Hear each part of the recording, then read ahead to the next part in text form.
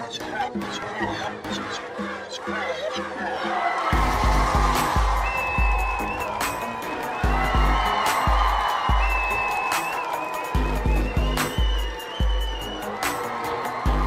right, everybody, raise it up, raise the roof. It's the old Arsenio Hall. All right, now, hey, I'm just kidding. We don't really do that here. That was Arsenio Hall did that a long time ago. But now the game, like the entertainment game, has changed, and that's not cool anymore. You know, and things evolve, except for maybe schools. Everything else evolves, but. I'm super incredibly famous big rapper. Big Ron Crowley is my name.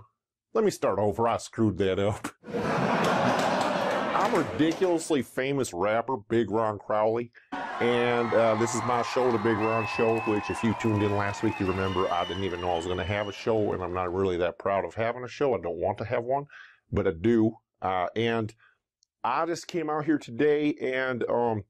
Again, I said, I really don't want to do any of this monologue stuff. And they were like, you have to. That's what pretty much everybody does. If you've seen Arsenio's and the Conans and Jay Leno's and all those types of guys. And I was like, okay, fine. I guess I'll do one. And then what should I say? And they're like, well, why don't you just say funny stuff? And I'm like, yeah, that's what you said last time. And I took out that joke book and it was so dumb of jokes. So I just thought about it. And, you know, I came up with one thing that was funny, and it's this. Hey, did you hear about the, education was in the news? It was, got arrested for stealing. Yeah, I guess it stole everybody's creativity that ever went through it. It stole it. It filled them up so much fast that they just lost all their creativity, and they just apparently got charged with, grand theft. Creativity. That's a terrible joke. Sorry about that. And I just really think, though, sometimes the funniest things in the world aren't even jokes. Oh yeah, they're just things that are just funny because they're real. And I got a couple examples, I guess, of these. And one of them would be, if you ever been, and I bet you have, if you ever been at a school and you're working there, and there's like a lot of teachers, administrators, and they're all like, standardized tests are such a horrible way to judge kids. You know, don't judge kids by standardized tests. That's wrong. Yeah, these things are useless. You know, like we got to get rid of them. This has to stop. And all of a sudden you get like something in the mail where it's like, hey, your school got the little badge of achievement because you guys got this many people that did good on standardized tests. And then everybody's like, yeah, all right. And there's like food at the faculty meetings, and you guys get the newspaper, and it's like, check them out. We're just like, woo, woo, woo, woo. You know, like, hey, that's so awesome. No, it's not. It was not awesome. When you were arguing, it wasn't awesome. And even then when you did good at it, it's still not awesome. You know? Like you might throw a rock from 1,000 feet away from some house and say, I'm going to aim for that one little window right there and throw it and be like, bam, breaks, and that window breaks. And you're like, yeah, I did it. And be like, no, you broke a window. But yeah, some of you guys do. You know what I'm saying, right? Okay. Well, I guess maybe another one would be this one's always been funny to me, is that, you know, you have so many teachers here who love the kids and stuff, and they're trying to help them, and then, you know, you're sitting there and you got your kid sitting in the rows, and the kid comes up and he's like, excuse me, and they sometimes even use a please and stuff, and they're like, hey, can I go to the bathroom? And then the teacher says, I don't know, can you? And if it were me, I'd be like, yeah, I can. Yes, I can. But then they're like, it's May. May I go to the bathroom? And I want to just say this message, because I know this is a lot of you, and I don't mean to be offensive, but that is really honorable that you're trying to correct their grammar like that, because you are correct. It is may I go to the bathroom instead of can I go? But I vote that we just look past that and we just say, just let them say can, because you correct their grammar on that. I'm not sure how strong of a teachable moment that is. I'm not sure you're just like, wow, you just saved them getting some jobs, because they're going to be like, may I work for your business, please? And they're going to be like, oh, he said may. That's pretty dang awesome. But instead what actually happens is that the kids got to go to the bathroom, and now they just have to wait a little bit longer, and they don't like you. They really don't like you. Like as they're walking through the bathroom, they're like, so stupid. I'm sure, you know, like they know exactly what I was talking about. And so I think the ROI on that one is negative, and I perhaps would just be like, this is what I would do. I would be like, sitting there and they'd be like, excuse me, can I go to the bathroom, please? And I'd be like, sure. And then they go to the bathroom, and they're probably thinking either this, probably nothing, but maybe they're just like, oh, that's nice that he let me go to the bathroom. I doubt they're thinking like, I hope that was grammatically correct, and if it's not, what a jerk there, because he did not inform me of the correct grammar. I don't know. That seems funny to me. That's my monologues. We got a great show tonight. Ladies and gentlemen, that's my band over there, The Roots.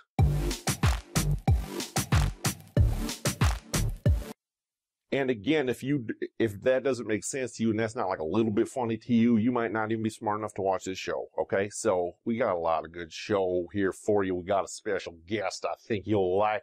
Ladies and gentlemen, UNLV running Rebels. You guys remember that? Booyah.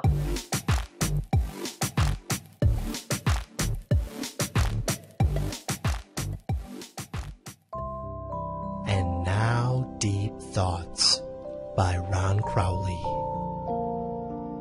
Once when I was in study hall during 4th hour, I tried to get some homework done that was due 5th hour, but all of my friends started laughing at me. It was funny. I realized that, and then just sat there and talked, like always. Hi, my name is Big Ron, and sometimes I think that a big glass of water is analogous to life, because you know, I look up at this big glass of water and I think to myself, it's 60% full. But there are other people who look at that same glass of water and say it's 40% empty. Now, it's the same glass of water, but oh my God, what in the heck is that? Oh my God, look at all this water. What is happening?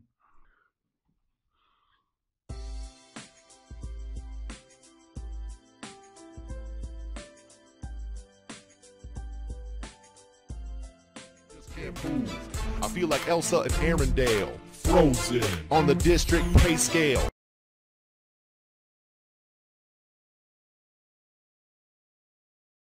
All right, now, ladies and gentlemen, this is the part of the show where I try to go find some really good guests to bring on so we can talk to them about the subject of education and how good it is or could be.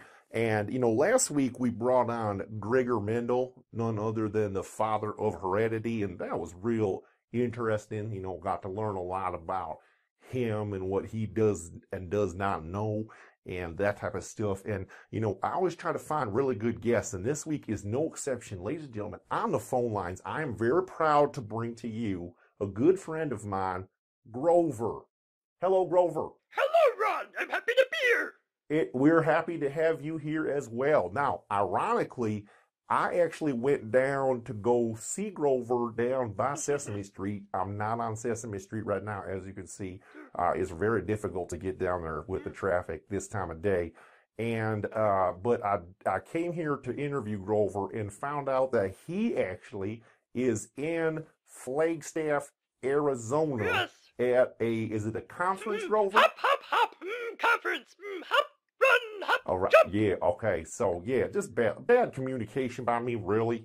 Probably should have got a hold of him before I just came down here, but he's a good friend of mine, and I knew he'd be on the show. I just kind of wanted to see him in person, or a person, whatever you are, whatever you call that. But the thing I think is Grover, I want to talk to you a little bit. We're talking about education, and I think you are one of the forefathers of education. I know growing up, I learned a lot of stuff like the letters and how to hop and stuff like that from you.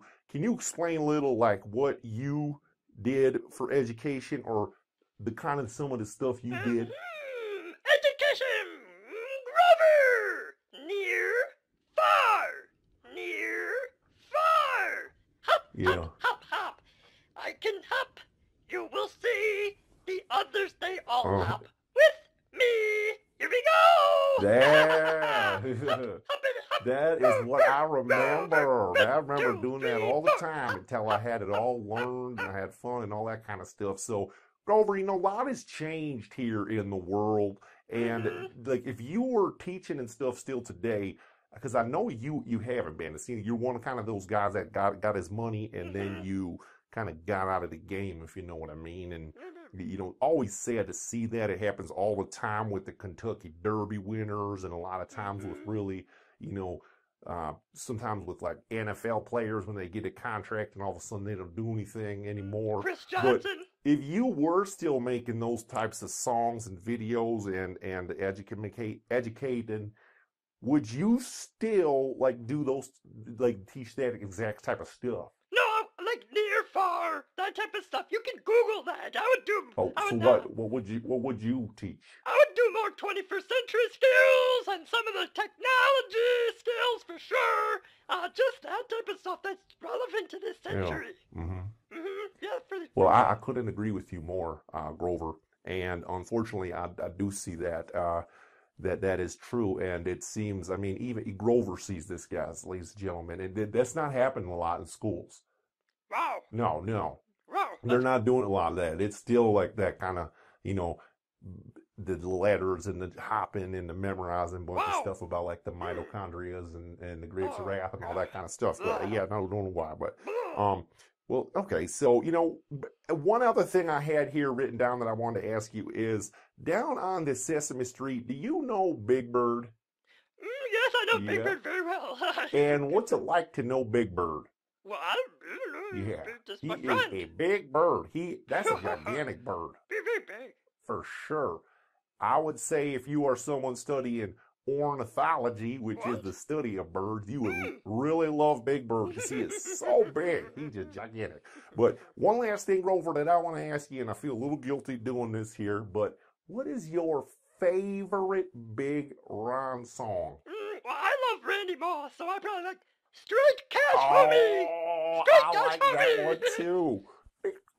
Straight Cash Homie. Let's listen to that. Yeah, Grover. Print check here, Randy? If you win, you don't write checks. How do you pay, man? If you don't write checks, how do you pay these guys? Straight cash, homie. Straight cash, homie. Straight cash, homie. Straight cash, homie. Straight cash, homie. I'm straight cash, homie, like Steve Nash, homie. Deliver the unexpected like a behind the back pass, homie. When I dive in, I make a splash, homie. All over yes, I act like a heat rash, homie.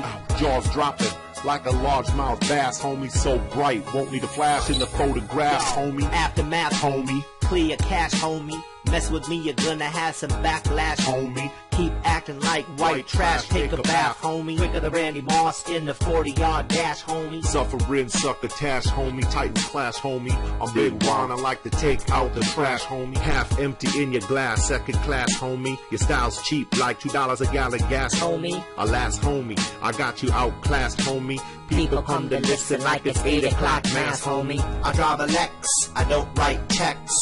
Straight cash, homie, sus a straight cash, No, homie. just like you'd expect, I don't write checks. Straight cash, straight cash, homie. Straight cash. Straight cash, homie. Straight cash, homie. Straight cash, homie. Straight cash, homie. Straight cash, homie. Straight cash, homie. This is in for a touchdown. Steve shoots the moon to the fans here in Green Bay. That is a disgusting act by Randy Moss. What do you think? I'm not sure this guy watches the news very much. Has he seen some of the scandals in politics and some of the inappropriate, unethical things people are doing in this world? The fact that Randy Moss played a joke and pretended he mooned some people is far from me emphasizing the word disgusting, such as he has. Straight cash, homie.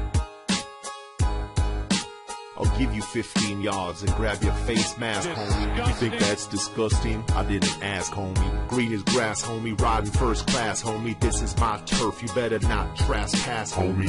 Sand is dripping from the hourglass, homie. Your flag will be flying at half-mast if you don't clean up your act, homie. Second paragraph, another blast, homie. Things are looking cloudy and dark in your forecast, homie. I never die like everlasting, that's that, homie. plus you're nothing but a pain in the butt, homie. Disgusting. I drive a Lex, I don't write checks. Straight cash, homie, sus a straight cash, homie. Just like you'd expect, I don't write checks. Straight cash, straight cash, homie.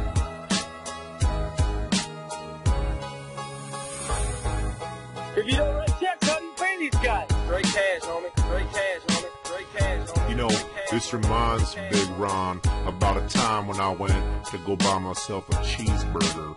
And right when I walked in the joint, the guy took a look at me and said, Hey sir, we don't accept checks. And I said, I don't write checks. And he said, how you gonna pay for that then, sir? And I said, straight cash, homie. Straight cash, homie. Straight cash, homie. Straight cash, homie. And now Deep Thoughts by Ron Crowley. One time when I was taking a standardized test, I knew that the answer was either A or C. I knew it wasn't B or D. I decided to guess C. The correct answer was A. I might as well have just put B or D, just to be silly. Check it out. I'm Big Ron, and this is the chorus. I drive around town in a brown Ford Taurus. You can't ignore us in a Ford Taurus. We get respect like a Tyrannosaurus. Just owning a car is enough. It ain't gotta be all fancy and stuff. I'm just trying to get from point A to point B. People don't like my car, they like me. Big Ron, Big Ron.